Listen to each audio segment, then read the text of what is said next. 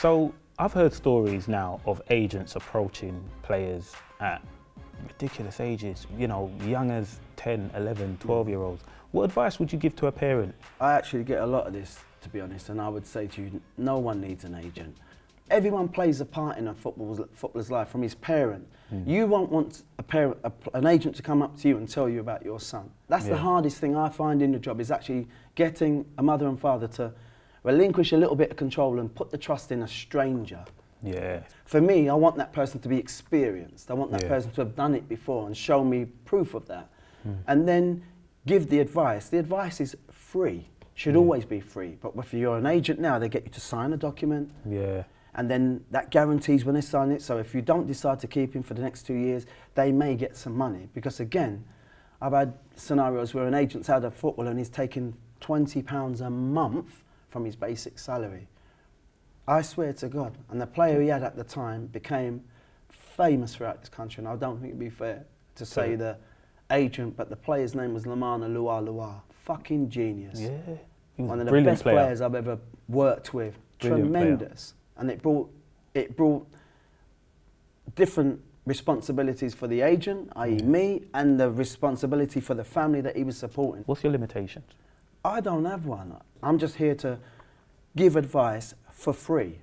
Yeah. And if it makes that person or family a little bit clearer, and if they've got any doubts, they can ask. Because in the end, if you want to sign a contract for my company, it's because you trust me. Because I'm set up in Africa as well, I'm all over the place. I'll get inquiries and questions from all over the place. Yeah. And now we're in England and everybody wants to come to England, because here, if you sign a contract for 3 years, you get your money for 3 years. You can have a fucking migraine for 6 months. You're still going to get paid. Your money. You try doing that in Spain. You try doing that in Germany or Turkey. You got no chance. Okay, I didn't know that. That's what I'm saying. So your 12-year-old may not matter, because they can go and get the next best 12-year-old from Spain. Right. Or from a tournament they saw in Norway, whatever. It's frightening. And it's massive. There's a lot going on that a layman would never understand. You know what I mean? So when he gets to 16, scholar, 17 a year later, pro, and he may have 2 years at that guaranteed pro without actually working for it. It's not like my day where you'd like, I wouldn't give anyone more than 1 year. I don't care. He could be Maradona's fucking boy. Yeah. He should work for it. Our Maradona had to work for it. Ronaldo had to work for it. You know, it's not. But if you want to retain this talent, you have to secure it, and that's what happens. So you're moving families across, and clubs are investing millions of pounds into the talent. So it's difficult. There's a lot more to it, Joe. You know, it's enormous. So obviously, you said you're set up in Africa. What's the difference between a player from abroad, in terms of their mentality, than a player from these shores?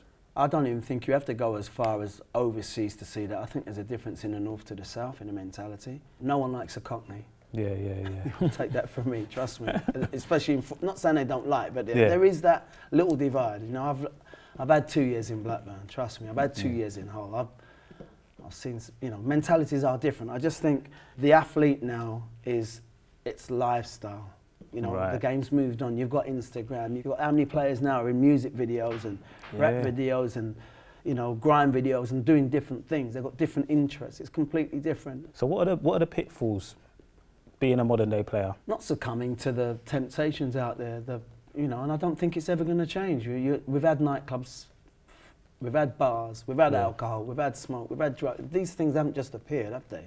So these are the pitfalls that someone says, I've got to leave my 10 mates because they're doing this, and my job demands that I am totally focused on trying to become a professional footballer.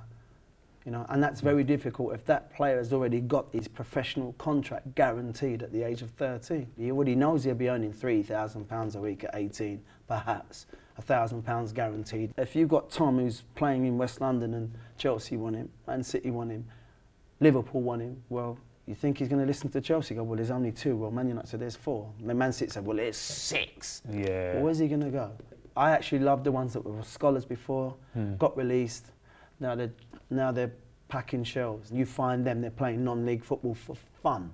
Yeah. And then they get the appetite back. And then I come along and go, ooh, well, you've been in the system before. Yeah. Now I know if you get the chance, you're not gonna let that go. No way. And you know what it's like to work 9 till 9, perhaps on a late shift, and it's refreshing to see that, because that's the world I grew up in. Yeah. You know, where it wasn't guaranteed. Whereas I was a schoolboy at Fulham, then I was poached by Crystal Palace under Terry Venables, and my immediate manager was George Graham, so I was 17 when I signed that. How was George Graham?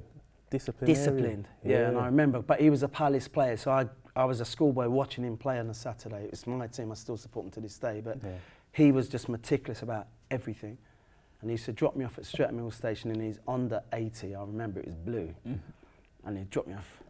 Remember what I told you? I went, yeah. He said, practice makes perfect. I'm like, yeah, see you tomorrow. Like, cheers, Gaffer. Yeah. That's it. And you know, I'm like, running down, fucking George Graham's talking to me. I'm 17, you know, it's meant something. It's like, it just made you believe that, made you realise what you have to do to become a footballer and sustain it. I got released at Palace at the age of 18. You come in and have your little review. It's like, you've done very well, but not as good as you should have done. You've been released. Okay. And that hit me in the back of the head, but suddenly I got a call from Fulham, can you come across on a pre-season trial? And the guy at the time was called Tony Bamfield, saved my life. We went to Richmond Park, and the first day was a fucking run through the park. It felt like it was 100 degrees. And he just said to me, don't come in past number 6. There was like 38 pros or 40 pros, just make sure you're in the top 6. Because you're fucked. Okay. I remember that in my head, just keep on fucking running, do you know what I mean? Just keep going. And when I came in, he's like, not done. Yeah. And then I signed on a Monday for 90 quid a week. Brilliant. That was my pro, and I ended up being there 2 years and got capped for England while there, to be fair.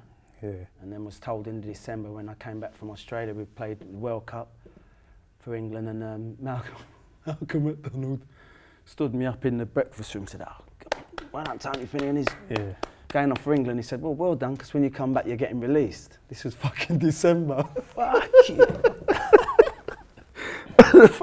The season don't finish till May, but I knew in December I wasn't getting another contract. Imagine that. How did they do that? Wow. He asked me what my ambition was, and I said to play for England. Yeah. He went, wrong, should be for the first team. That's it. And that was that? Fucking, that was they it. Made it. That was fine line, man. Fine line.